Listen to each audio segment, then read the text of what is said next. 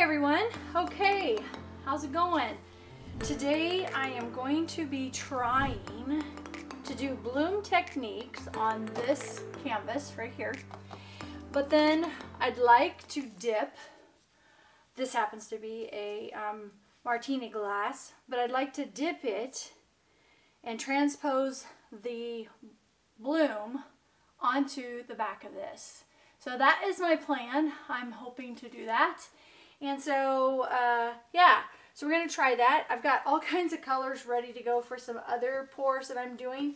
But right now, I just want to work on to see what it could look like to do a bloom technique on the back of a wine glass so that you can see through it. So, all right, well, let's get started. So the first thing I need to do is I need to set my pillow paint and get that on here. So I have my Sherwin-Williams ultra white pillow paint, and it's also a semi-gloss.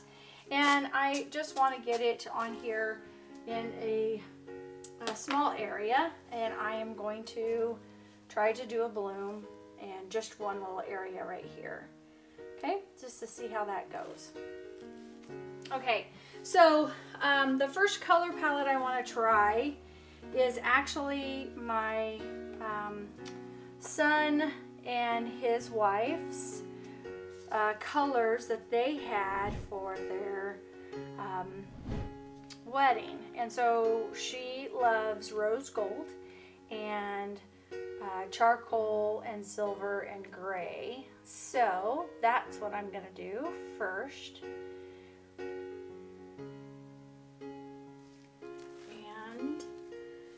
Get the rose gold on here. Super pretty rose gold. Backdrop of that black, or that is a dark, dark, dark gray. Let's go ahead and put silver on it.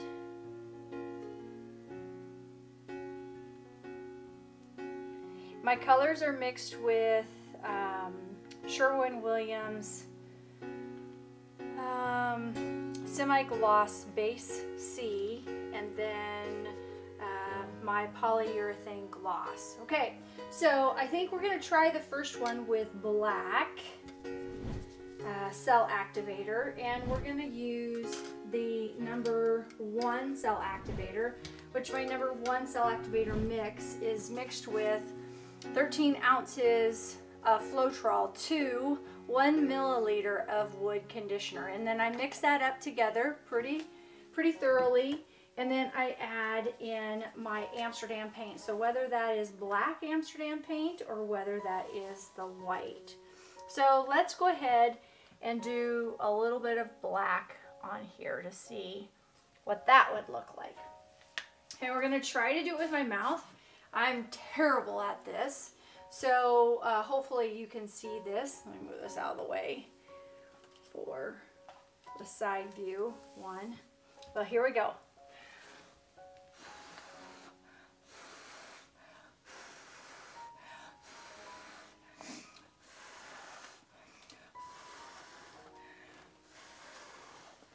Yeah, I didn't do that side very well. Did that one pretty good.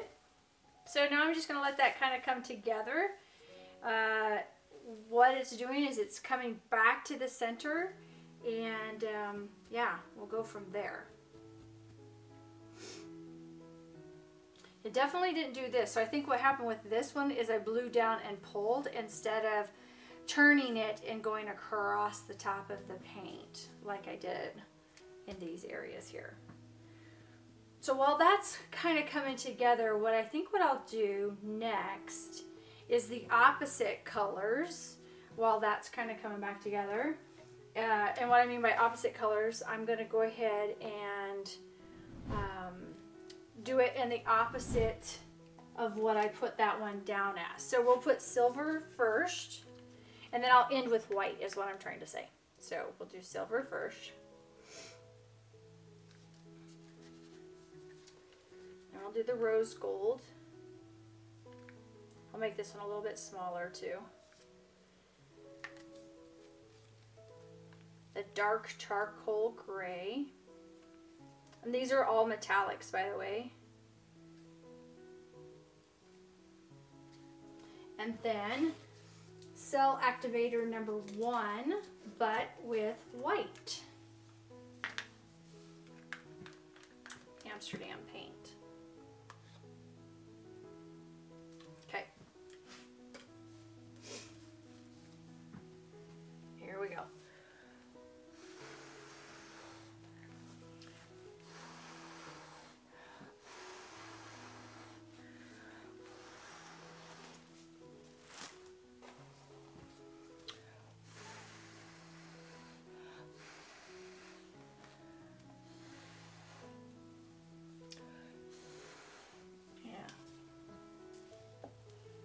Got some of it kind of started there.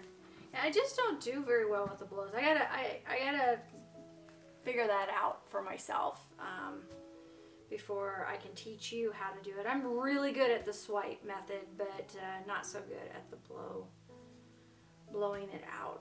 So I'm gonna do the same thing, the same colors, because I like those colors, but I'm gonna do a little bit of a swipe. So I'm gonna turn this way. Okay, I'm still going to let that one continue to spread. And we'll do the same color palette that I just did right here,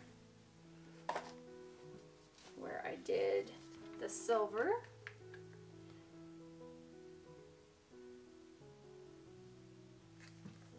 First, then the rose gold next.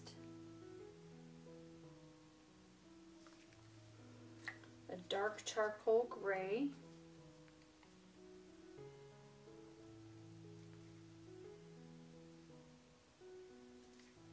and then we'll use a white, I'll use a palette knife and I'll get the white on it.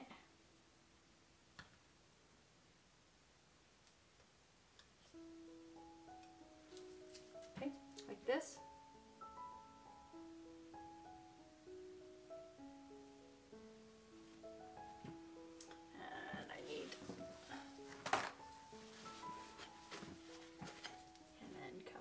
Across this way.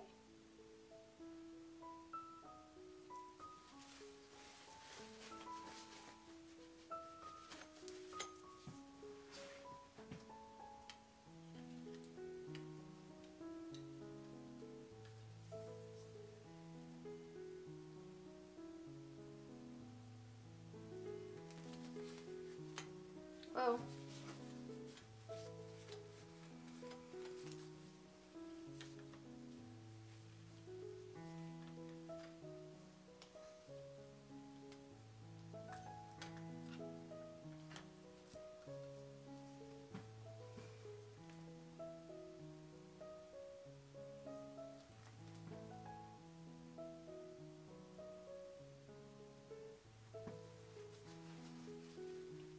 Pretty cells happening there, so we'll just let that kind of build up. My spatula that. Okay, so I've got some really cool stuff over here. So I'm going to take, and these ones happen to be ones that my mom left me, and so I'd like to try them first.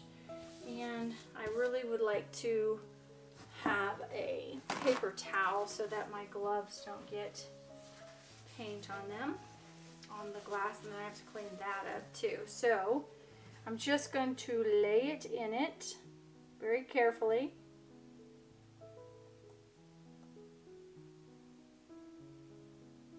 And pull it up.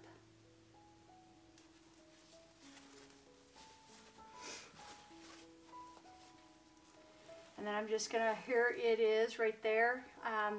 It's kind of going to the center a little bit there. And I'm just gonna let that go. And I'm gonna let it dry and see what happens, okay? I'm gonna do the same thing with this one right here. I'm hoping that maybe I can get some more cell action in this area here, but maybe not. Should have just swiped it in one direction. See all those nice pretty cells there?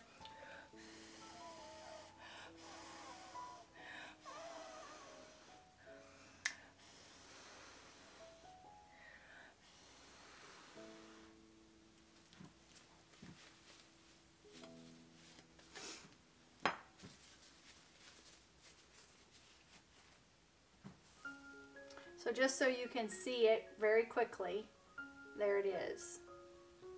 And I'm just going to let it dry like that. Okay. So the next one is, this one right here has a divot in the center, so that's going to be a little harder to get.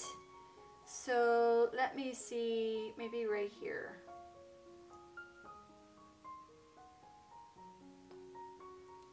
Yeah, see how you can't get the center very well? So let's see if that stretches down into that center right there, and if not, I can scrape some of this up and put it in there too as well. Okay, and then I'm gonna go get a matching glass of that because these cells are coming up pretty good now. Oh yeah, so those cells are really starting to come nicely. So I just kind of want to put it in an area where I think would be cool. I think it'd be this one right here, and I'm just gonna let that kind of sink down into it.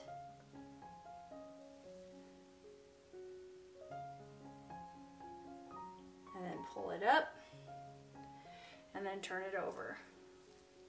So there's those. We'll see what happens. Looks like this one right here needs to get some in there. So let me just see if I can scrape like that.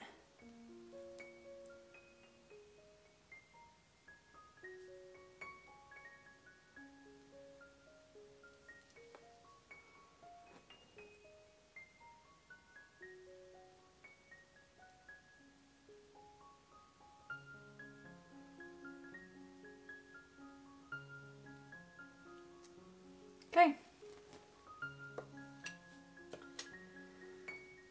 so I got more of a darker one and I got more of a lighter one, kind of his and her kind of look to that. And these aren't the colors that I would typically use, but what I like about it is I might actually use some of this for a gift for them as well. So I like that. Okay, well, I will show you the dried results of those three and how they look. All right, bye. Okay, so before I show you the dried results of these glasses that I did today, I want to show you what I did on the bottom of them. I took some flakes, iridescent flakes, and on these ones in particular, you can also see that I did gold flakes, and I sprinkled them on the bottom, and then I put some varnish and some resin over top of it. So how I got it is I took the Liquitex medium gloss and I just spread it over top of, well, technically the bottom of the wine glass, and then I just sprinkled whether it was gold flecks or iridescent flecks. Now the lesson I learned was after you dry this, you need to press the flakes down. So after the glass is dry, press the flakes down, because if not, you have bumps after you put the varnish or resin on it, and then the glasses get tippy.